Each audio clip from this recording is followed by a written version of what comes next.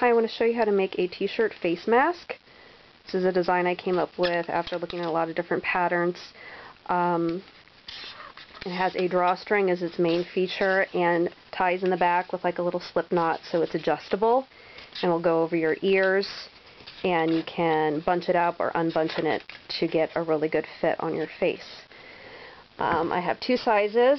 This is based on other guidance I found on other face masks, and so the finished size of the adult is about 5 by 8.5, child 4 by 7.5. What you need is a t-shirt that you're going to cut up, and a sewing machine and thread.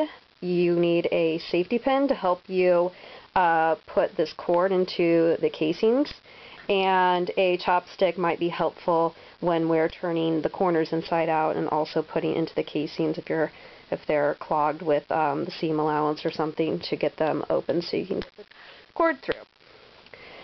So step one is you want to cut your fabric, and so for the t-shirt I tried, you really want to cut it with the long way of this fabric going up the t-shirt. I tried it the other direction and it works fine enough. This is the other direction, and it kind of made the top a little bit wonky and didn't quite fit as nicely over the front. If you have it stretched this way, which is the direction the fabric's stretching, up and down rather than across the face, you get a better fit. So I recommend cutting it long ways with the t-shirt direction going that way. For the adult, you want 6 wide by 18 inches long. For a child, it'd be 5 inches by 16 inches long. The way that I cut this was I actually just took a little nip where I wanted to start and end my 6 inches, so I measured 6 inches out and did a clip. And you can actually just tear, hold this down here, tear your fabric. You can get a nice tear along the grain of the fabric, and so it will be nice and even and not skewed one way or another. This is also the same method that you need to do in order to make the drawstring later. So you get your fabric the right dimensions, and then you want to fold it in half with the right sides together and the wrong sides out. For t-shirt fabric, you can tell that because the wrong side, it curls towards the wrong side. So this is step 2. So it's folded in half. This is the fold side, and what you want to do is you want to sew along the edges here, but you want to leave half-inch gaps here, here, and here that become the openings for the casing. So on this folded edge, I actually started sewing. I backstitched about a ½ inch away from that fold, and then a seam allowance is about 1/4 inch. You can make a little bit more if you want, like 3/8, all the way up to here. And then this, I backstitched right here about a ½ inch away from the seams where the seam's going to start again, and I just moved my machine so this is not sewn, it's open there, jumped it over, backstitched here, went down this side, backstitched here, jumped again another ½ inch. Again, this is not sewn here, it's just the thread from where I jumped, and then sewed. And then you want to leave a couple inches here at the edge to turn this inside out. So leave that opening. So in step 3, turn everything inside out, and you're going to want to press it.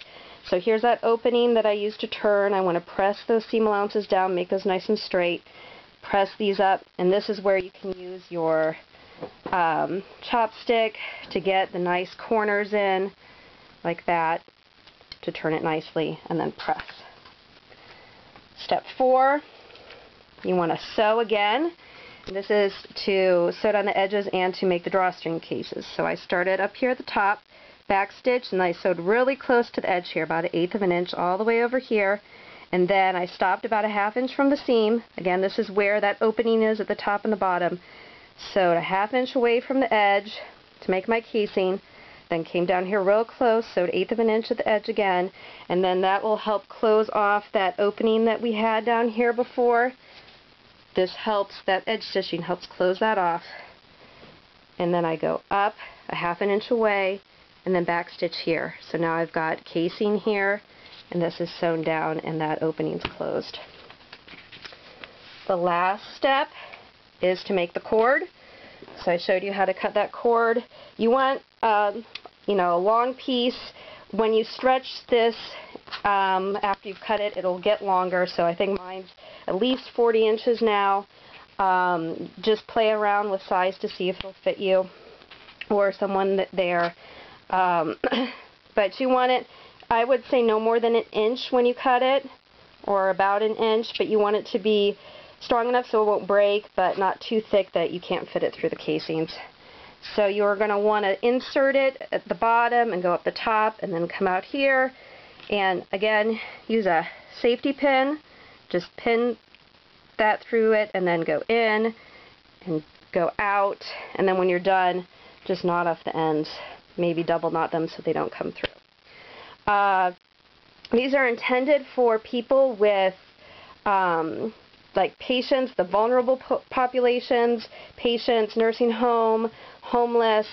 I'm not intending these to work for healthcare workers. I really hope that they get the actual medical grade surgical masks, but if there's other vulnerable populations that you know of, please make these and donate to them.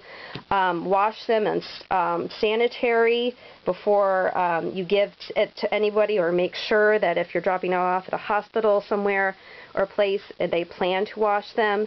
Cotton's really good about that. Again, these are cotton t-shirts, just old t-shirts that I use. Hopefully lots of you have those around. So again, make these, donate these. If you're healthy, you don't have symptoms, you don't need to wear these, but there are lots of people out there who are vulnerable, and hopefully our healthcare workers will get what they need, but they might need them too. So just make these, donate these. If you have any other questions, please let me know, or any other ideas of how to make these. But I was trying to make something that people have lots of material of, and we all have t-shirts. I've got tons of them. So thank you so much. If you have any questions, please let me know. Stay safe, stay well, stay busy, and stay positive. Thank you so much. Bye-bye.